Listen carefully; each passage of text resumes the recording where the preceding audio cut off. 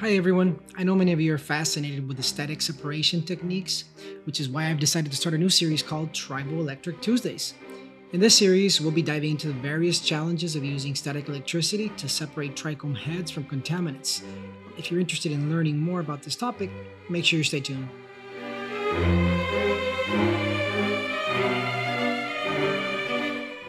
Today we're going to discuss the four methods by which charges can redistribute themselves to build up static electricity: friction, conduction, induction, and polarization.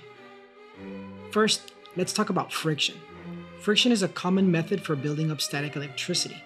When two materials rub against each other, electrons can transfer from one material to the other. This results in one material having a positive charge and the other having a negative charge, creating static electricity.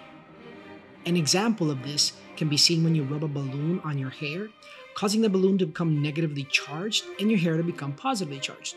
Next, let's discuss conduction. Conduction refers to the transfer of electrical charges through a conductor, such as a metal wire. In this process, the charges move freely through the conductor, building up static electricity. An example of this can be seen when you touch a metal doorknob after walking across a carpet. The static electricity you generate on the carpet is conducted through your body and onto the doorknob, creating a static discharge. Third, let's look at induction.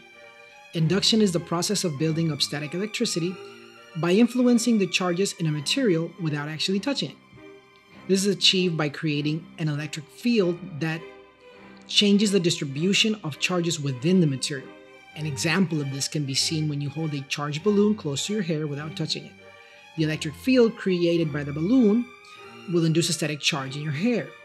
Finally, let's discuss polarization.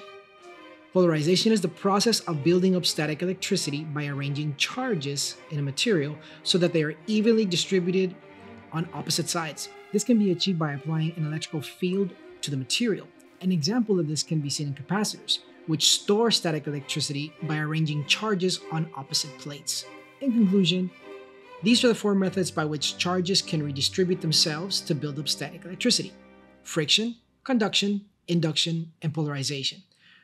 Understanding these processes can help us better understand the behavior of static electricity and how it can be harnessed and controlled. And before we wrap up, I'd like to ask if you have experience with static separations of any kind. If so, please share your thoughts and experiences in the comments below. I'd love to hear from you. Thanks for watching.